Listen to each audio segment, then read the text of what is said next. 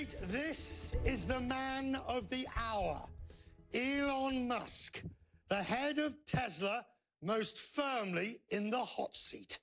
Tesla will expected to report results in this hour, and everyone agrees this could well be the most important earnings report in the company's short history.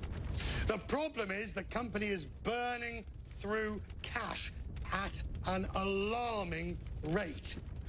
Money is just being poured out into Tesla making the new models. Earnings may show that Elon Musk has blown through $700 million in just 3 months. In fact, one estimate is putting the current burn rate of cash at over $7,400 a minute, feeding the Tesla machine. Is this company too big to pour or too important to fail?